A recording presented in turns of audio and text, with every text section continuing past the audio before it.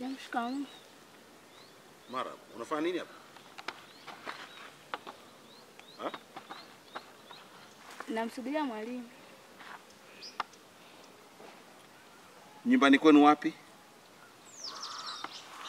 Ni hapo mbele hapo. Nyumbani kwenu hapo mbele? Ndio. Kwa hiyo umetoka nyumbani umekuja hapa kumsubiria mwalimu? Ndio. Kwa nini unasubiri mwalimu? Ameniambia nikute hapa, ni maana vile nimetoka shuleni, kaniambia ukabadilisha nguo afu nije nikute hapa nimsubiri. Kuna zawadi nataka nipatie. Yaani mwalimu wewe umetoka shuleni? Ndio.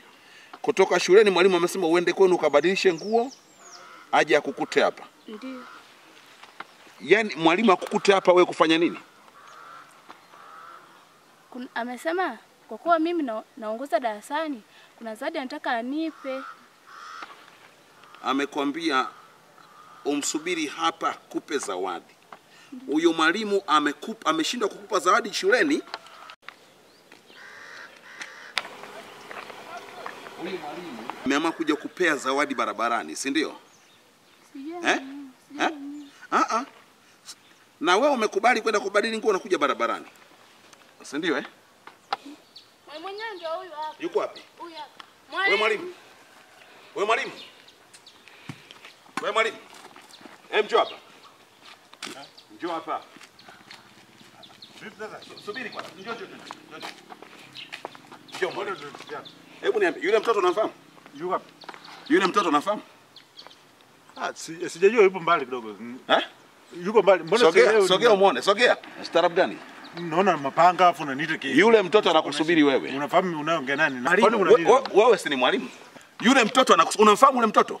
Hapana simfahamu. Yule mtoto anakusubiri wewe. Mimi? Twende pale. Hapana. Twende pale. Nimekwambia twende pale kwa yule mtoto. Mzee, naomba tu. Ninakuheshimu sana. Ninakuheshimu sana. Unajua ninakuheshimu sana. Samahani mzee. Unanielewa vizuri? Samahani mzee. Twende pale. Naomba muite basi. Twende pale. Samahani kwanza mzee. Twende, nakwambia twende. Naomba niache kwanza basi. Nakwambia twende. Msete ujinga, nyinyi ndio mnaotuharibia watoto nyinyi. Hapana mzee. Hapana mzee. Unafahamu? Ndio. Ni nani? Mwalimu. Ni mwalimu. Ndio huyu mwalimu ulikuwa unamsema? Wewe mimi mwalimu wako mimi? Ndiyo ni wewe. Ni wewe. Samahani naomba niache kwanza. Ngoja nikwambie. Ngoja nikwambie. Nipo tayari kukusikiliza. Ngoja nikwambie. Nyinyi piga chuchuma chini. Chuchuma chini. Nyinyi walimu ndio mnaotuharibia watoto kama. Wewe mtoto unamwambia aende kubadili nguo akusubiri hapa. Uende naye wapi? Ndio alivyosema mwalimu. Sijamwambia hivyo bwana. Nakuuliza uende naye wapi? Huyu mtoto unataka uende naye wapi? Au umemwambia akusubiri hapa uende naye wapi? Sijamwambia mzee, sijamwambia. Mwalimu. Ndio mwalimu. Nakupeleka polisi. Samahani mzee. Nakupeleka polisi. Utaenda kujeleza, yule mtoto atakuwa shahidi. Naomba kwanza usongee kwa nguvu sana mzee. Nakupeleka polisi. Naomba usongee kwanza kwa nguvu sana. Nakueleza utaenda polisi. Naomba nisikilize kwanza na mimi mzee. Naomba kwanza nisikilize kwanza. Sema. Samahani mzee. Unataka kusema nini? Samahani mzee. Unataka kusema nini? Wewe unaharibu watoto za watu. Pandishe juu sana. Nini?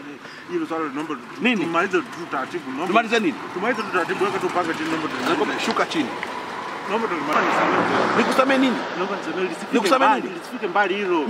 Wewe njoo hapa.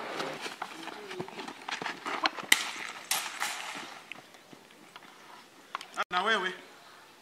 Njoo simama hapo. Simama nikwambie. Nyinyi vitoto rudi kapo wewe. Nyinyi vitoto ndio yani wewe. Unasikia nikwambie mamangu? Sikiliza vizuri. Huyo mwalimu wako ni muhuni. Umesikia? Hao walimu ndio wanaoharibu watoto za watu. Hao walimu hao. Na nyinyi watoto mnakuwa hamuelewi kitu. Wewe mwalimu anakuambiaje nenda ukabadili nguo uje umsubiri hapa? Kwa nini zawadi asikupe shuleni? Kwa nini zawadi haja kupia barabarani?